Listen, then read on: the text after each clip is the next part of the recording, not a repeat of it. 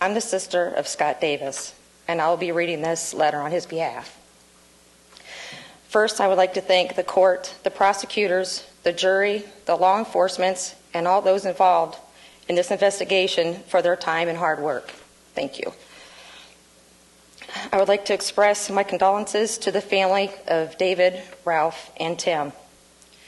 It was only by the grace of God that I survived. Brogan, you took the lives and dreams from the men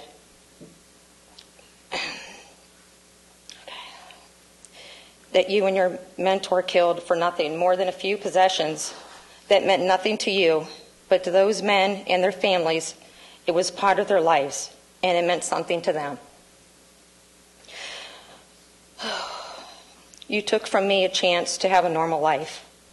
This jury has served justice.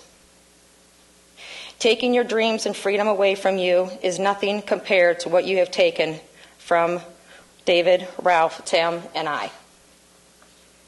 I sincerely hope that every day for the rest of your life that you think about what you have done, what you have taken, and about the families whose lives you have destroyed. You dug a grave knowing that your mentor and yourself was putting a body in it the following day. You sat down across from me and ate your meal knowing what fate awaited me. You had every chance to stop what was about to happen. You chose not to. You really are a cold-hearted and sick person with no regard of human life. I hope that someday you will see what you have done and be able to give a sincere apology to the families whose lives you have destroyed. I understand you read the Bible. Another judgment is coming.